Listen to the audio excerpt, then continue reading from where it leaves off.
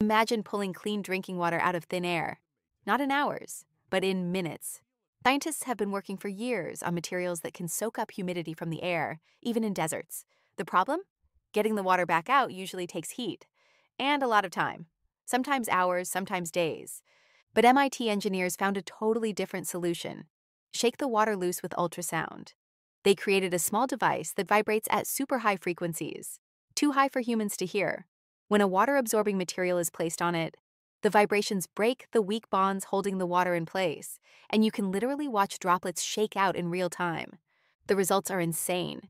It recovers water 45 times faster than traditional sun-powered methods. A full sample dries out in just a few minutes.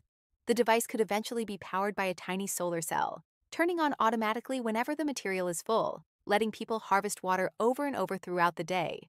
MIT says this tech could become a huge source of clean water for dry regions all over the world. Because with this design, you don't need rivers, oceans, or wells, just air.